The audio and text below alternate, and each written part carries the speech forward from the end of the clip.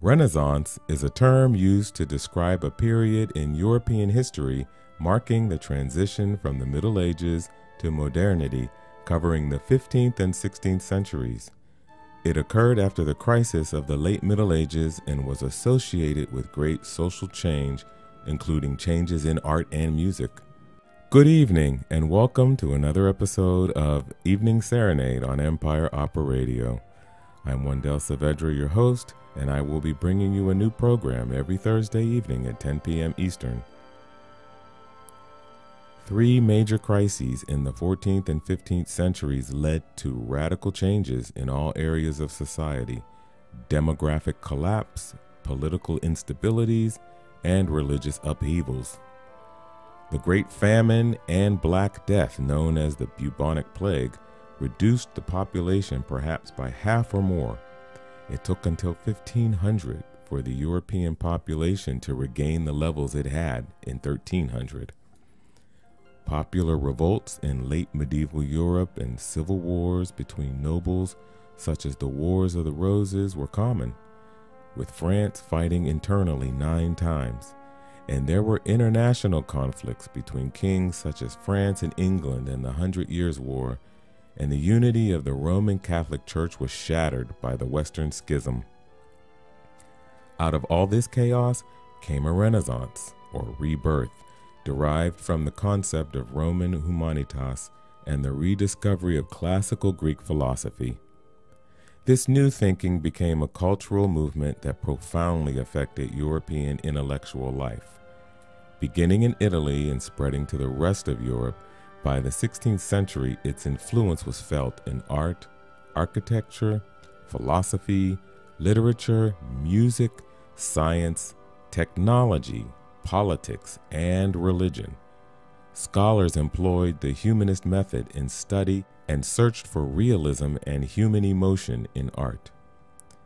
As you will hear in tonight's program, this Renaissance produced a unifying musical language, in particular the polyphonic style of the Franco-Flemish school, and demand for music as entertainment increased with the emergence of a bourgeois class. Out of their pandemic, what better way to express music than Kyrie eleison, Lord have mercy. Here is the Tudor Consort performing the Kyrie from Missa Victimae Paschali Laudes by Italian composer Giovanni Animuccia.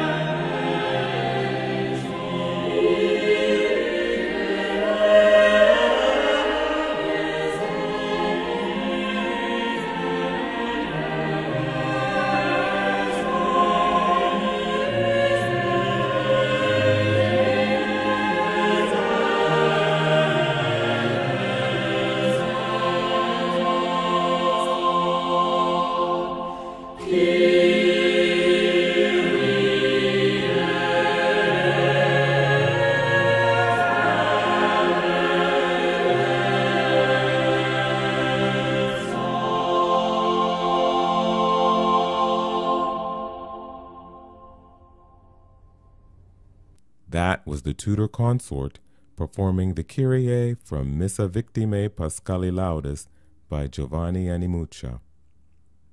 One of the more popular composers from the Renaissance, Giovanni Pierluigi da Palestrina. Up next is his work, Sicut Lilium Introduxit me Rex, which is translated from the Bible in the Book of Songs of Solomon. The king brought me into the wine cellar, he established charity in me, supported me with flowers, encompassed me with apples, because I languish for love. Here again is the Tudor Consort.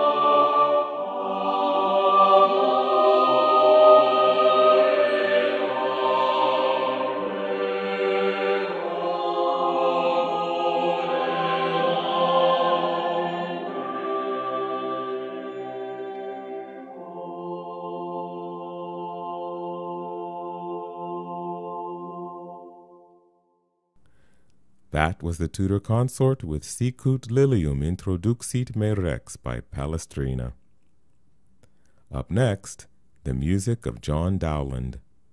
Here is guitarist Andreas Lindae performing Dowland's Fantasia No. 7.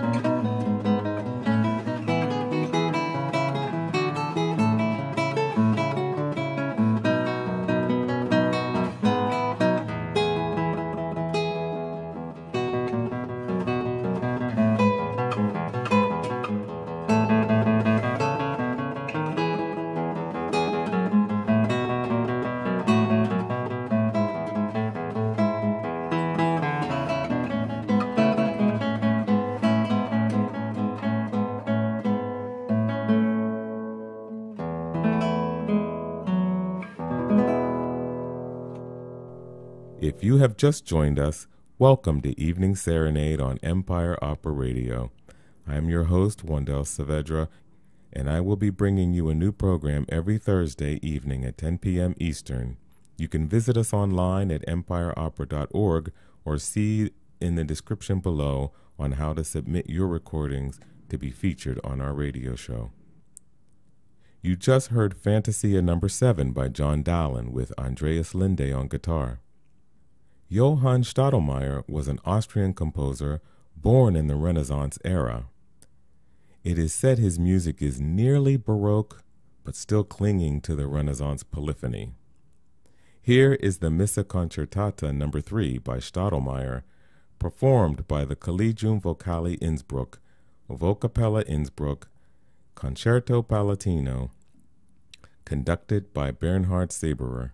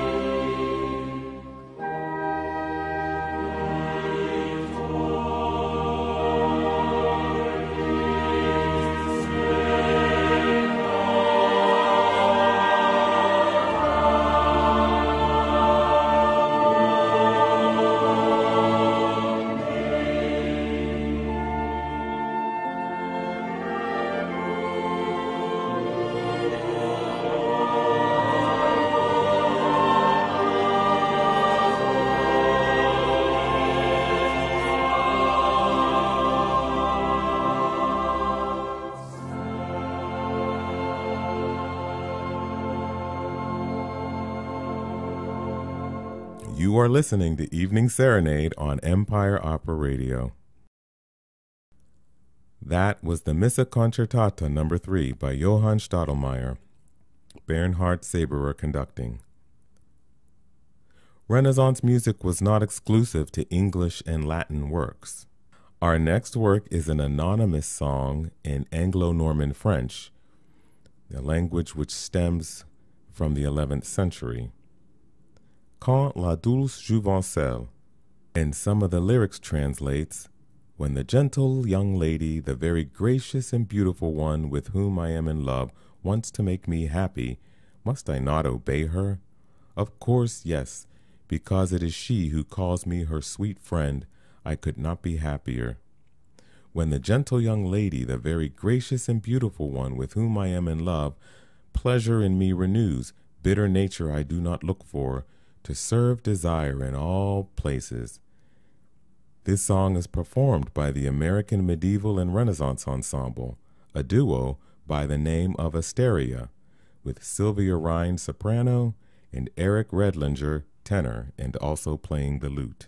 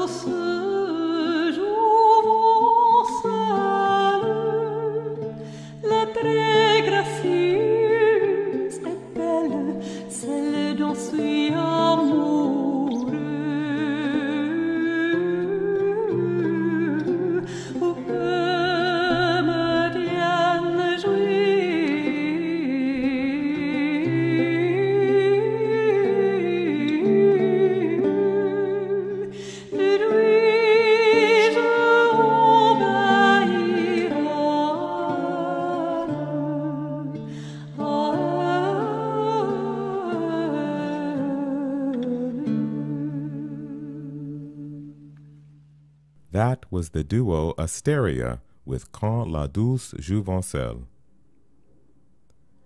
We close tonight's program with Glory to God in the Highest. Here again is the Tudor Consort performing the Gloria from Missa Victimae Paschali Laudes by Giovanni Animuccia.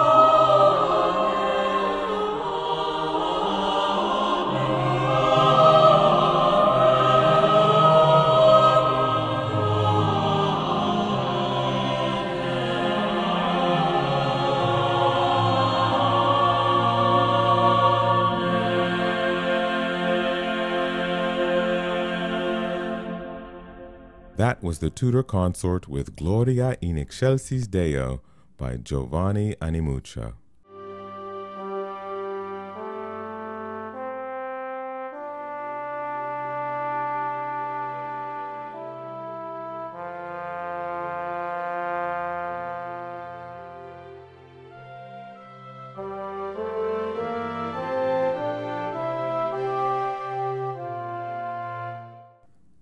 There have been many Renaissance eras throughout history, and it seems we are heading for another one even today.